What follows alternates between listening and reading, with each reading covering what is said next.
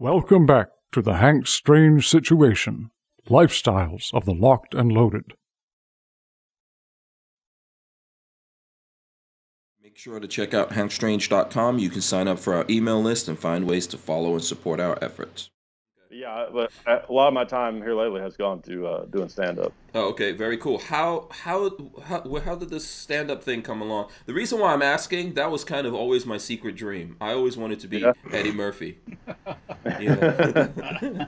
If I could press a button and have any career, I would go for comedian. But Lola says I'm not funny, mostly because when I'm trying to tell jokes, I crack my own self up. Which I guess is not like I've looked at some of your because if anyone goes to it's John Hickok is your channel, right? Right. So if you guys go there, you've got some snippets of your stand-up routine. You are super serious when you're doing your routine. I noticed.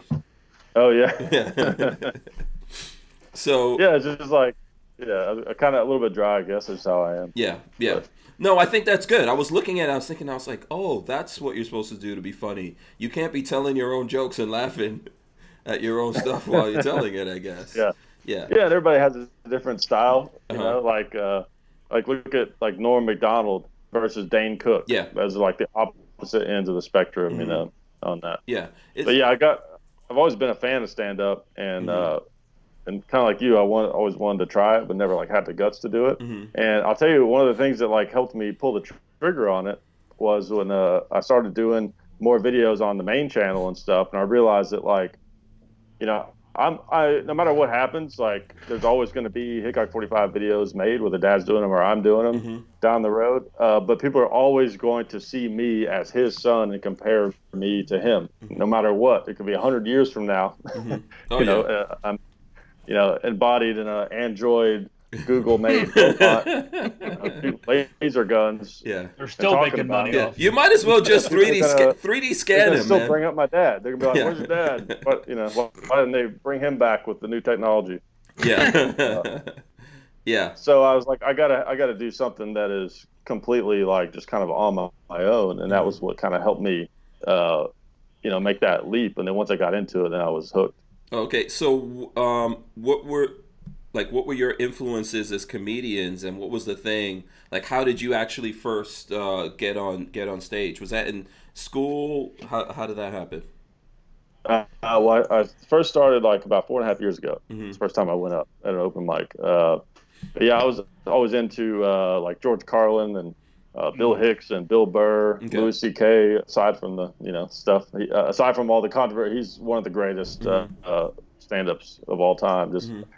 Just pure when it comes to like purely stand-up, like his writing and stuff is amazing. Norm Macdonald, of course, and a bunch of younger up-and-comers I really like too, like Mark Normand and Tim Dillon, Andrew Schultz, if you know about some of those guys. But some of them sound familiar. I don't know. You guys could tell me. I mean, obviously Norm Macdonald. I'm from the '80s, man. I'm kind of old.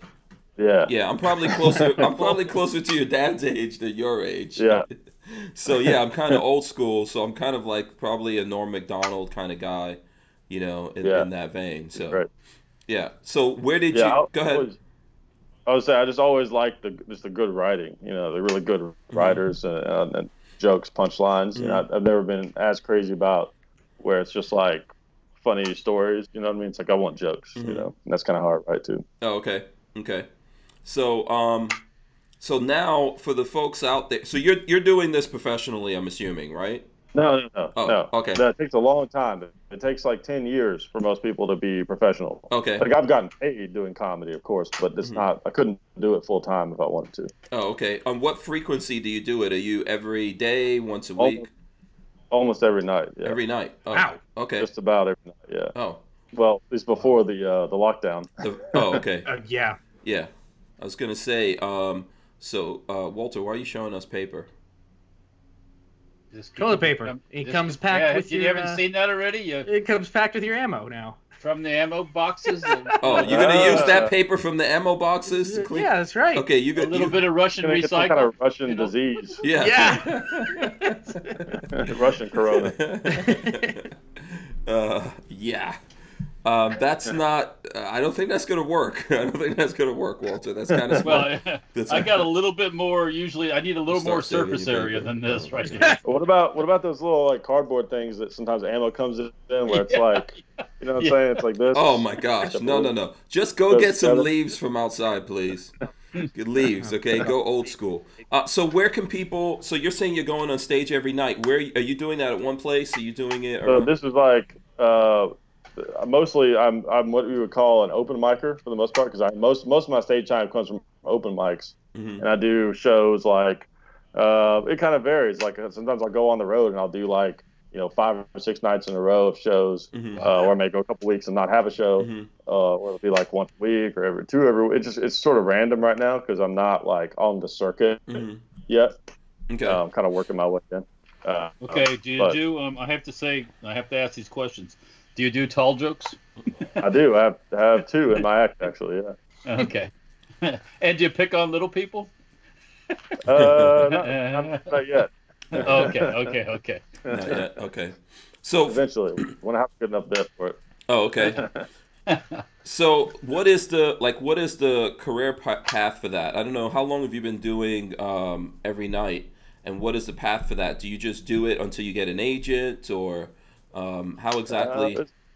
It's like a few different ways, especially nowadays with like new media and stuff. As far as how long I've been doing it, I started 4.5 years ago, and as far as like going up almost every night, that's been solid for like the past 2 years, and it's been kind of a gradual on and off build up, because the first year or two, like you're still kind of trying to figure out if you think you're going to be able to do it or not. It's rough. It's a rough thing to subject yourself to if you aren't like insanely determined to do it, Yeah, that's serious. It is. It's a big commitment because the thing is, like, open mics are 4-minute sets, so you're bouncing around different. Because I'm usually doing multiple spots a night, and you're bouncing around to different bars. You're waiting like hours watching, brand new people trying it on their New Year's resolution and stuff, doing hack jokes from memes, and you just got to watch it over and over and over, and then you're like exhausted by the time you even go up, and you still got to focus and work on your new stuff, and you got to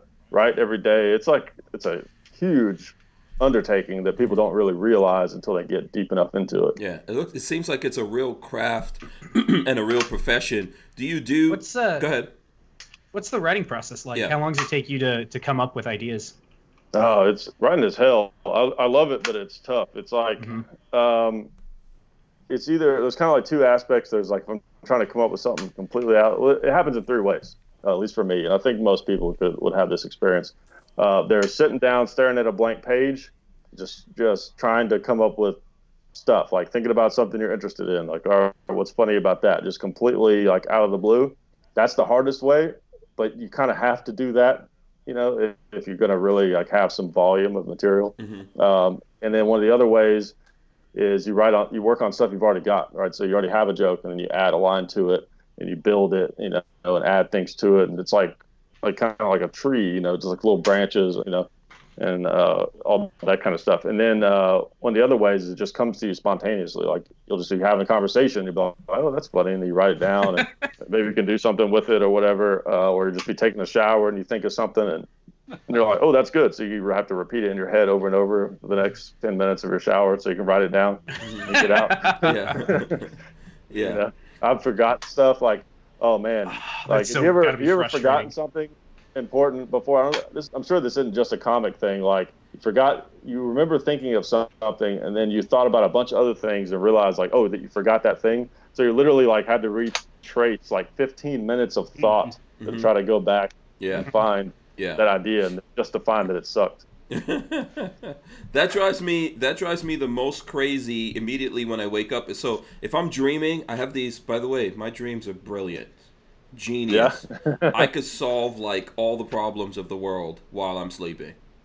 Then I wake up. Well, you're a politician then, okay? Because they're all sleeping. Yeah, I wake up and I'm like, that was so awesome. I just had a great idea for a movie. I saw everything in my mind, and when you wake up, it all starts to like flush away. You got to keep a journal. That's why you have a journal next to the bed. Yeah, but some people have journal. Some Yeah. people Phone. have guns. Yeah, That's right. The brain is up, but the hands aren't working necessarily yet. You know, those kinds of things. I think like what I do a lot is take a lot of notes on my phone. Yeah, that's what I do. It's Yeah, smart. I wish you could tell Siri to take notes from the shower. That would help. But Yeah, it would. yeah, but Right in the rain pad. yeah, a rain pad probably would help. But yeah, every time I try to tell Siri to take notes, she's like, "You got to unlock me first," or something crazy like that. You know. So it's like, what is the point of this technology? Yeah. Let's see. There's some questions for you here. If you guys have questions, let me know here. I'm going to start going through this. Len Holt says, how does he handle hecklers? Hecklers. I don't get a lot because I'm very large presence on stage. I was gonna say because you're 6'7" and Sasquatch. Is that why you're being so You'd be serious? like, You're like, don't even try to heckle me, dude. I'm gonna crack your skull. You But- give me some crap. This might surprise some people. When it comes to hecklers, so people see those heckler videos online of hecklers getting destroyed by comedians, right? They're like super viral, a lot of them. It's kind of like cops. Like you see the ones that went great. A lot of the time it doesn't go well because someone who's like heckling you at a comedy show, a lot of times it's just a drunk idiot. And no matter what you say, they're just going to keep just saying stuff. Yep. And unless someone kicks them out, like it's just hard to win. So a lot of times you want to deflect, you know?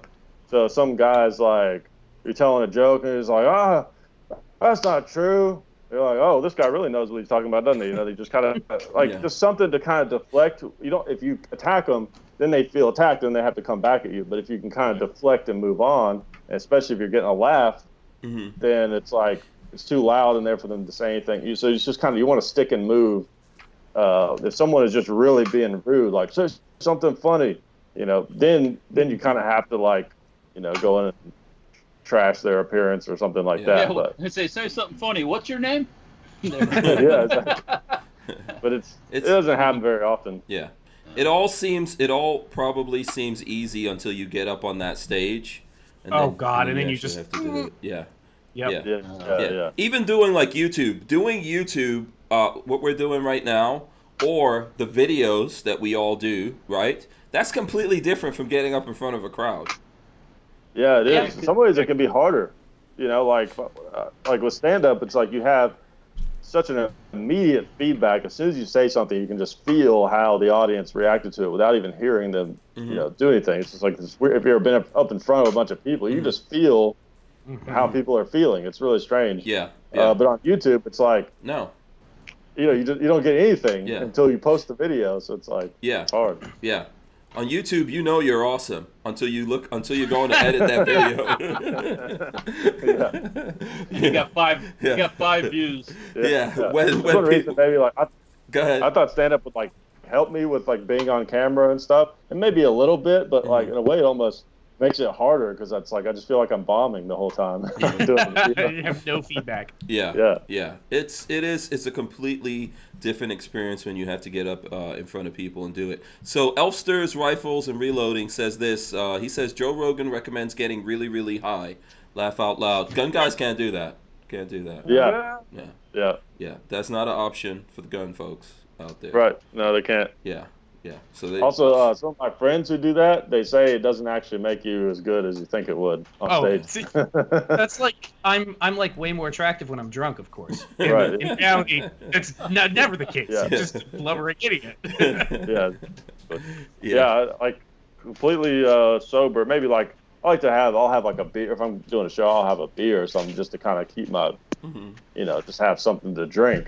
But I like to be just basically sober. You know. Yeah. I'm on my stage. I know that there's probably a lot of rock stars and all kinds of different entertainers that make it look like drugs somehow foster your creativity. The reality is no. So like when I used to do hip hop music, I remember guys coming to record in the studio. They're supposed to be great rappers and they're like taking drugs or whatever and then can't do anything. It makes you impotent. Can't remember their lines. Well, they can't think of anything. They can't be. I think a lot of creativity comes from pain and suffering and all those kinds of things, and probably comedy has something to do with that. I don't know what you think about that, John. Yeah. Well, I know Doug Stanhope used to say something like, you know, Doug Stanhope is a comedian. I've heard that name. Yeah, Stanhope. Well, he would say this is just his process. He would say I write stoned, I edit with cigarettes, and I perform drunk. Okay. And it died young. Yeah, he's still alive somehow. Yeah, yeah. Okay. Stanhope. I think Well, I look hear about him on Rogan. Yeah, look at Yeah. Belushi, you know. Hmm. He's an Belushi alcoholic. was like, you know, one of those comedic geniuses, I guess you'd say. Yeah. But a little bit too much, Yeah. fun. And that's something I've learned being on the road is like you got to be. You can't just be like getting drunk every night. It's got to be sustainable. You know, Hmm. Right. you got like Chris Farley and all these guys. It's such a long haul, and if you want to make a career out of show business, you gotta be sustainable. Yeah, I think it's also more difficult now as well. Because there's so much more competition and things like that. So there's one thing of having the talent and the skills, and then there's the hard work, and then there's also the hustle that has to go into that. And I think if you're getting into a lot of these things, you could be the most talented person. You won't necessarily last that long. There's lots of talented people leaving the world because of all the drugs and things like that they're doing, and then other parts of their life spin out of control. Yeah. You got to have the balance. Absolutely. Like being good isn't enough. Like I've known so many people in comedy that are very, very funny people, but they don't work. They don't like go out of town and do shows, and they don't like promote themselves. Like it's not like the 50s. Some guy with a fat guy with a cigar isn't gonna like show up in the back of one of your shows. Mr. Big, that's Yeah. Mr. Big. You're the man now. for you, son. Yeah, it's not like that anymore. Yeah, but You mean it's not like Wayne's World? Right. No. no, it's not. No, it's not. And that's not necessarily a good thing. If someone makes you, they could break you. Yeah, exactly. Yeah, exactly. You got to remember that. My plan is a lot of this probably got derailed because of everything being canceled, but I'm planning on and maybe still am, I don't know, planning on putting out, I'm calling it a micro special. Okay. I'm going to put out, it's going to be like 7 minutes of material that I'm going to have professionally recorded. And I was planning on putting it out at the end of the year, but we'll see what happens. Oh, okay. Okay, cool. When you do that, let us know. Okay, Walter is apparently over here saving up all his paper for the... This was from a box of Wolf. This is from a box of Wolf ammo. So the wrapper on the outside, a little more user friendly, I think. Yeah, you're gonna get Russian AIDS from that. Oh, I took the staples out. You gotta be careful. You might get a staple hooked in your kid. Listen, that stuff is like sandpaper, Walter. Well, You're gonna have cosmoline. Yeah, how smooth do you need your butt to be? Oh boy, yeah, whatever. Walter is trying to do his part. Walter's trying to do his part. That's comedic, right? That's funny, right? Come on, laugh. See, Everybody laugh. I think, as you can see, everyone wants to be a comedian. Everyone wants to be a comedian. That's how you get the ladies. Well, the funniest people aren't comedians. That's the truth of it. Really? Stand-up comedians are just people who are funny that work the hardest. Like the funniest people are people who are not comedians. Yeah. Actually, I stole this gimmick with the toilet paper from somebody else on the internet. Actually. Oh, see that, Walter? Another gun person already posted stuff. Like that is the worst thing to do in comedy, to steal other people's jokes. Yeah. Well, if they don't, if nobody knows who they are, then right? Does it matter? Yeah. It'll wind up. People know. I'm telling you, I've got friends, and I know them. They are comedy nerds out there, like you wouldn't believe. They know every joke. Yeah. Yeah. Every comedian. You never saw that video of Joe Rogan? Who was it? Carlos Mencia. Carlos Mencia. Yeah. Walter didn't see that. His name is Mud now. Yeah. Stealing jokes. No, that's no good. That's just like in hip hop, biting somebody's lines. No. Yeah. Don't steal someone's lines. You also can't have a ghostwriter, apparently, but you should do, like, what you have to do in hip hop now is what the mumble rappers do. Just mumble stuff, and you don't have to write. Yeah, that's the way to do it right now. Listen, when you do that, are you going to put that out on your YouTube? It's going to go on the main Hickok channel. Oh, it's going to go on the main channel. Okay, awesome. Yeah, it's going to be mostly gun material. Oh, cool. Yeah. Make sure to check out hankstrange.com. You can sign up for our email list and find ways to follow and support our efforts.